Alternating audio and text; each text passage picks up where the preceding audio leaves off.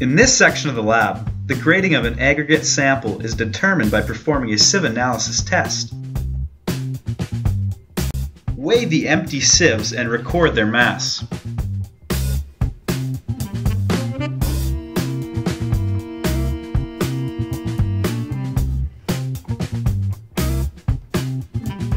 Make sure the sieves are nested properly in order of decreasing size of opening, with the pan on the bottom. Tare the measure, then weigh the sample and record its mass. Empty the aggregate sample onto the top sieve. Then secure the lid. Tightly secure the sieves to the mechanical shaker. Then agitate the sieves for 10 minutes.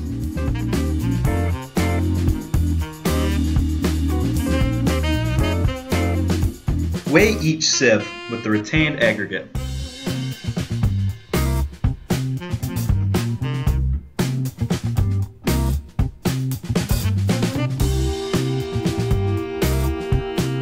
This section of the lab deals with determining the bulk density of the aggregates. First, weigh the cylindrical measure to determine the dry weight of the measure. Also be sure to record the temperature of the water. Next, fill the measure completely full with water and determine the weight of the measure and the water. Make sure to completely fill the measure by topping it off with a squirt bottle. Carefully pour the water out of the measure and completely dry it with a towel. Place the cylindrical measure on the ground and fill it 1/3 of the way full with the aggregate and level the surface with your fingers. Using the rod, tamp the first layer of the aggregate 25 times evenly over the surface. Add another layer of aggregate to bring the volume of the measure up to 2/3 full. Level with your fingers and tamp again 25 times with the rod.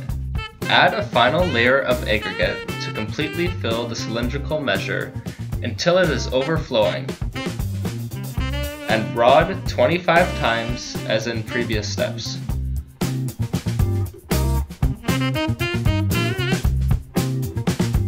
Finally, weigh the measure full of aggregate. The last section of the lab involves determining the relative density, which is used for determining the volume occupied by aggregate in a mixture. Finding the absorption of the coarse aggregate will determine the change in weight of aggregate due to absorbed water compared to the dry weight of the sample. First, find the mass of the empty mesh basket by submerging it in water.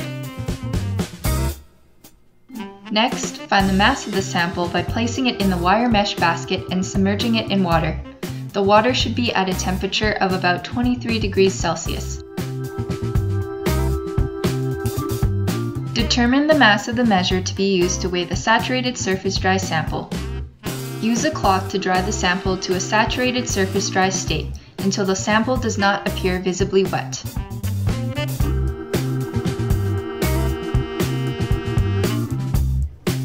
Next, find the mass of the saturated surface dry sample. Oven dry the sample at 110 degrees Celsius for 24 hours. After 24 hours, cool down the oven dried sample in air at room temperature and find the oven dried weight.